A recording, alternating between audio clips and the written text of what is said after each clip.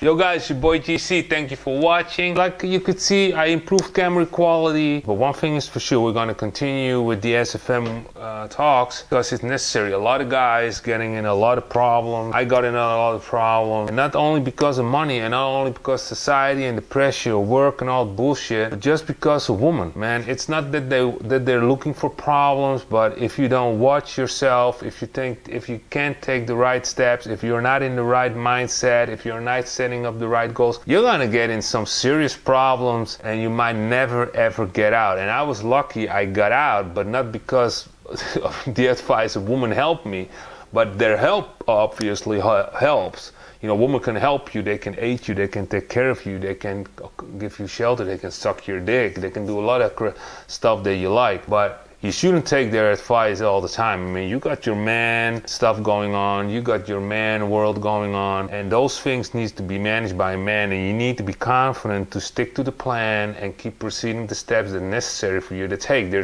different things. It's not one and the same thing. A lot of guys, they just put in their lives, in the women's lives, and they combine it, and it becomes like a male-female stuff. You need to keep to your male stuff. What I see around me now is a lot of friends, they have sacrificed their male authenticity, and it becomes like some kind of female-male blend, and they're getting unhappy. They're coming to me with a lot of issues, wanting to end their relationships, and I'm thinking, like, you know, these women don't even know what kind of damage they are creating in the relationships and stuff, because they are the ones who want to have long-term relationships, so they need to learn to become patient. I mean, it's not just men having to work on their personal development and growth. Women should do the same, and if they're not doing it, I mean, yeah, that's their issue, and the gap will become bigger, and you might have another girlfriend, or things might change, but it's not gonna stick with the same you who you are today. Although that's not how it is for me. I'm not planning to stay the same person as I am today. I was not planning to stay the same person when I was 20 years back, 10 years back. I'm planning to grow and evolve and put myself to the test and keep improving what I'm doing, and so should you. You should keep doing that and improve the ways.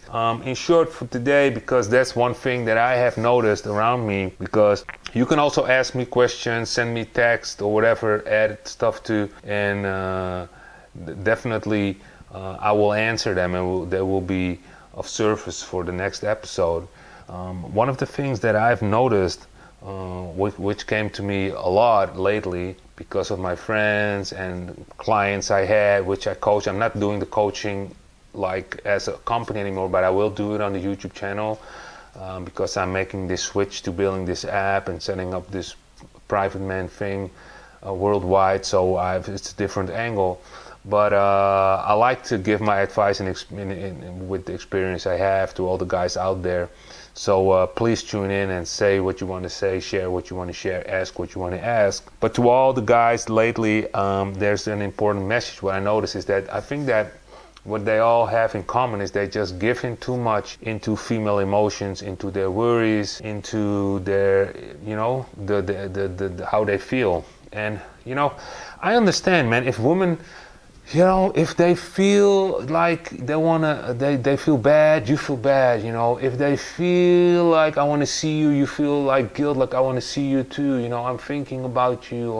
Or they would say, oh, you're not making me happy, I want you to give me a gift, or you never give me the complaining and everything, and it starts like eating in your brain, like I'm not good enough, I might not, you know, I'm not the right guy for her, she might leave me, she might end up with another guy. Fuck that shit, end up with another guy. I'm the guy who I am, and there's no book written for it how I should treat you. You should do what it is, and we can change, we can work towards stuff, but I have to stay independent. I have to keep working on my goals. I have to accomplish the things that are important to me. That's what gets me ahead. That's what gets me ahead. You know, we all know, guys, we all know that when we started to chase pussy when we were young, and the first time we had sex, it was all big in our mind, and we were willing to sacrifice a lot for these women. We're willing to chase everything else. And what did they do with it? What did they do with it? They always want more. They expect more.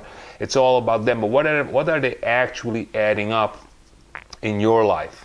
You know, how long are you gonna be busy with their lives? How long are you gonna keep spending how they want to live? How long are you gonna keep spending because you're gonna be with a woman? Then you're better off alone, man. And I'm always considering it in all my relationships. I've always considered it. Besides that, like, you know, if your emotions gonna give me too much headaches, it's over. And that's what I tell them. Like, it's not gonna dominate my life. It's not gonna dictate how I feel today. It's not gonna change my ways. It's not gonna change my goals. It's not gonna change my agenda. Like, so guys, please do, man, all the guys, my friends, you know, hope you see this recording. Do not give in too much in their emotions. It's their way. They need to learn to deal with their emotions. They need to learn with the person you are. They need to learn. I mean, you're not using violence. You're not oppressing them. You're not hitting them.